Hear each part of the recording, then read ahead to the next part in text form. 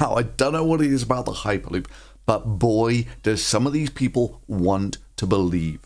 Now, let me start with a correction to my previous video where I actually made a mistake in the energy calculations that, as you'll see, totally changes the conclusions. So I accidentally put in the velocity in terms of kilometers per hour rather than meters per second. Now, of course, it's got to be in meters per second, otherwise it doesn't come out in the right units. So rather than putting in 300 meters per second, I actually put in 1,000 there. And of course, seeing as that's squared, that means that the final energy comes out off by about a factor of 10, an order of magnitude. So I guess all the Hyperloop groupies can dance a little jig that Thunderfoot made a mistake, and the Hyperloop is safe for another day. Yes, they're free to ride the monorail. Monorail! I've sold monorails to Brockway, Ogdenville, and North Haverbrook, and by gum, it put them on the map. Sorry, the Hyperloop. That's the solar-powered Hyperloop. It's also extremely energy efficient due to solar power utilization. Wait a minute, we can just shut off the power. No such luck. It's solar powered. Solar power. When will people learn? In fact, the Hyperloop could generate more power than it consumes to a brighter, safer tomorrow. Not quite. Now, there are times when an order of magnitude makes the world of difference. Like if I was claiming that I lost 50 kilograms on my diet rather than only losing 5. And there are times when it really doesn't make any difference whatsoever. Look, in this case, you know the Hyperloop, the capsule is traveling at about the speed of sound. When I sat in one, Hyperloop starts to feel real. Will the seats be more reclined? Because going 750 miles an hour, I feel like I kind of want to lean back. Within a few centimeters of a wall that isn't. If anything goes wrong, you will be turned into red mist or chunky salsa or whatever. Choose your metaphor. Doing 500 miles an hour. The system is proposed to travel at an average speed of 900 kilometers an hour and at a top speed of 1,220 kilometers an hour. The plane atomized with the impact. It just disappeared into dust. I mean, imagine, rather than just being shot by a single bullet, which weighs, say, for instance, 10 grams. A handgun bullet travels at more than 700 miles an hour. 700 miles an hour. So at close range like this, the force is going to take you off your feet for sure, but it's really no more painful than a punch in the chest. You're going to be fine, baby doll. How was that? Not so bad. Kind of fun, huh? Which would sting and leave a mark. So now let's imagine it's not just being shot by a bullet, but your entire weight being shot against a wall. And yeah, the wall you're traveling in is within centimeters of the capsule, so it really doesn't matter whether you actually hit a wall head on or not, you're still going to get turned into chunky salsa. Yes, I admit that I was wrong about the energy of the capsule. It's not equal to 2 tons of TNT, but merely 200 kilograms of TNT, which is about twice my body weight. Either way, if anything goes wrong, you're out of luck. But couldn't you say the same for an airplane? Well, kinda, but planes don't typically fly within a few centimeters of something that isn't. You know, they don't fly supersonic within centimeters of the ground.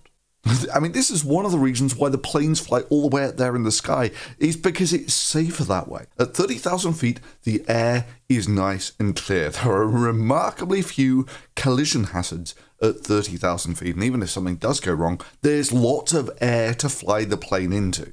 There are no immediate collision hazards. Further, there's no immediate hazard of, say, loose bolts or something being thrown up from the track at 30,000 feet. That's about 10,000 meters. And what's more, if the plane actually does crash, it doesn't destroy every other plane flying the same route.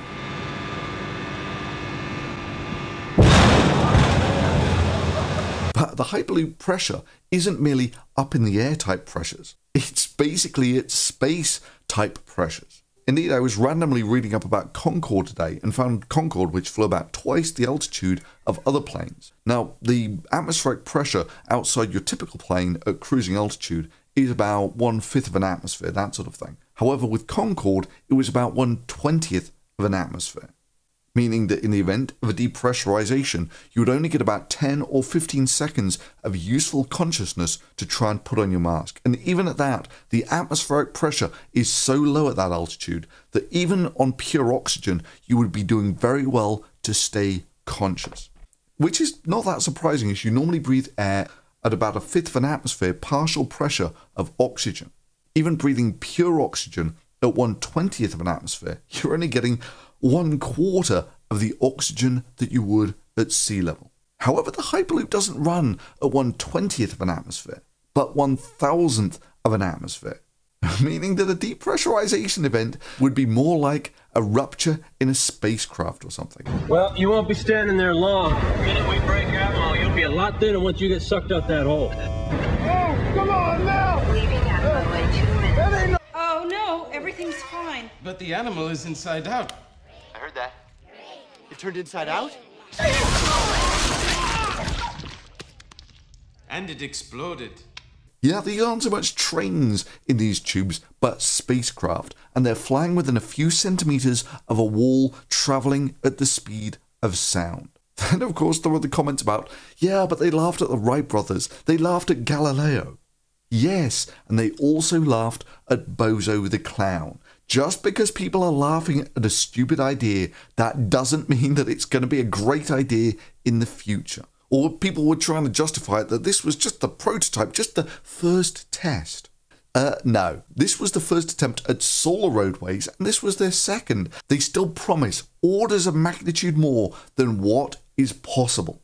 And yeah, sometimes orders of magnitude matter.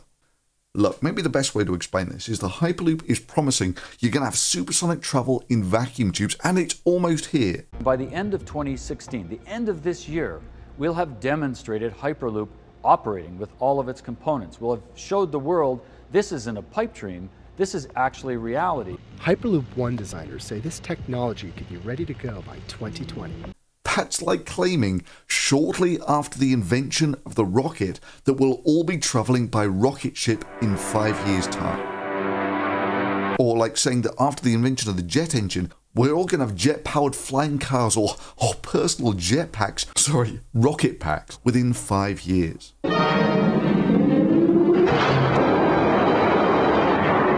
It's not because of a lack of vision that we don't have personal jetpacks. It's just the technical details as to why it's never been a practical and feasible form of transport.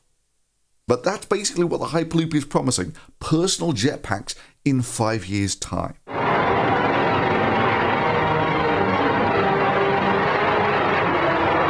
Now, if you want to believe that, fine. And I've got a solar-powered jetpack to sell. Actually, now that I think about it, that is a really, really good idea for a Kickstarter.